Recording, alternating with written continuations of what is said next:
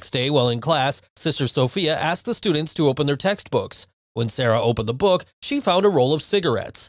Suddenly, the incident caught the attention of Sister Sophia and her classmates. Sarah was then led to the principal's office. She could only cry and say that the cigarette was not hers, but the school still punished her according to the rules. She was suspended and had to leave school for some time.